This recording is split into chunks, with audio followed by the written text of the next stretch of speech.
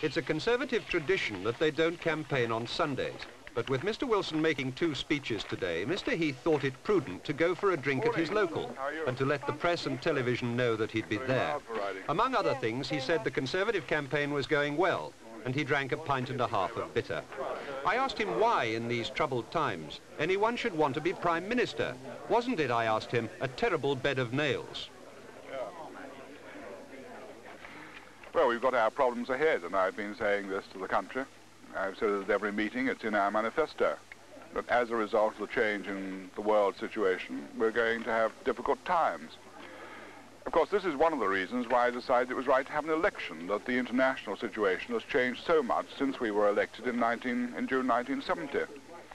But from the point of view of looking forward to the aftermath of the election, yes, because if you come into politics, you want to achieve something, and you have certain ideals. And this is the reason why, whatever the difficulties may be, one wants to be able to carry on trying to achieve something for the people of this country. And perhaps the challenge is that the more difficult things become, the more you want to be able to handle them for the benefit of our own people.